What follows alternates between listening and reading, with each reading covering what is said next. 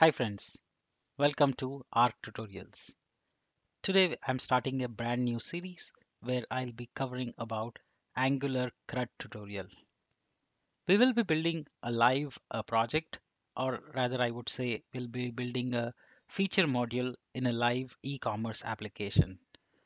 CRUD is an important aspect of any application that you will work upon. Take an example of, say, a CRM tool, right?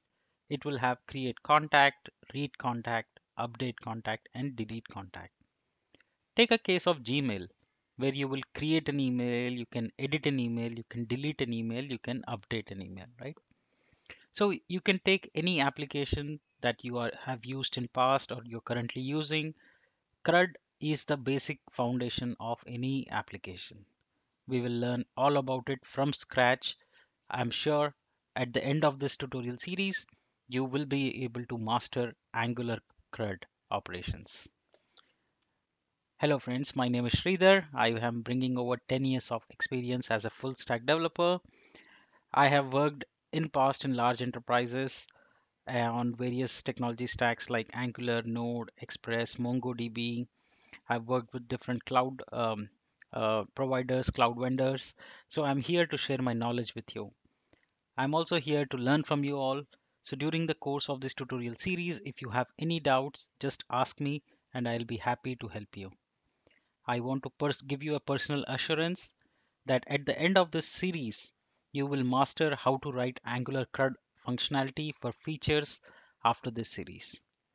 And I will help you 100%. So make sure that you ask me questions and doubts wherever you are stuck. All right, so I will create a playlist. It will have a 13-part series where I will share that details and I'll create a playlist and put it in the description box below. Make sure you check it out. Again, like I said, we will be covering 13-part series. So you see, this is what we will learn in each of the episode. That way you know exactly how to build a complete feature module. Starting today I'll talk about the project and some of the CRUD basics, and we will learn. This is absolutely for beginners. So if you have some experience in Angular, that will only help you. All right, so let's talk about the project that we are working upon and the project that we will build in this series. So assuming that we are a developer, right? And I'm starting my job as a developer on a team which is building an web e-commerce application, right? The team has already been working on the website for some time now. They have an Angular application repo and project setup done. So this is what you would end up in most real-time use cases, that you will be joining a team which is already working on a project, not necessarily e-commerce, but any application. So I'm trying to mock the actual environment for you so that way you know how to go about building applications. So we have been tasked to develop a new feature called products, right? That's what we will be building in our series.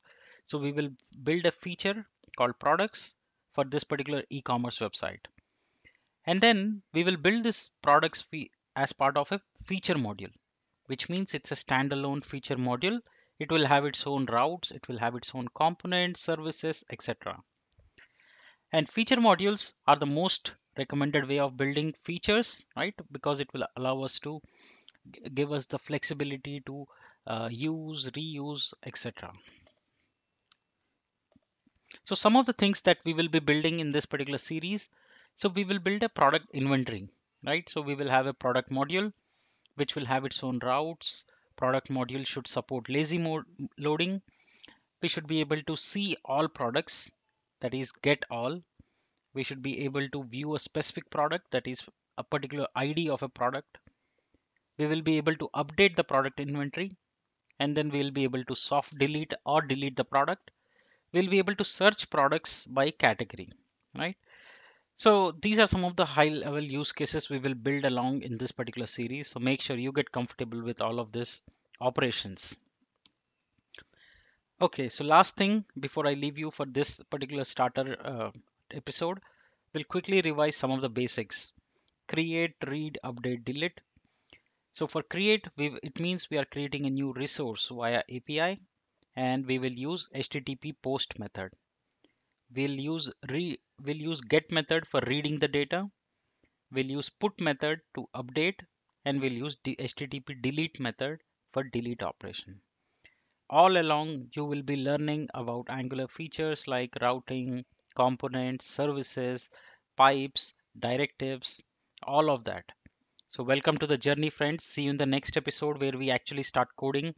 We'll start with setting up our APIs with mock data and to start building our products feature module. I hope you will find this useful. I hope you sincerely hope that you will also build along with me. And I'm here if you have any doubts or queries. Thank you so much. Let's get this series started.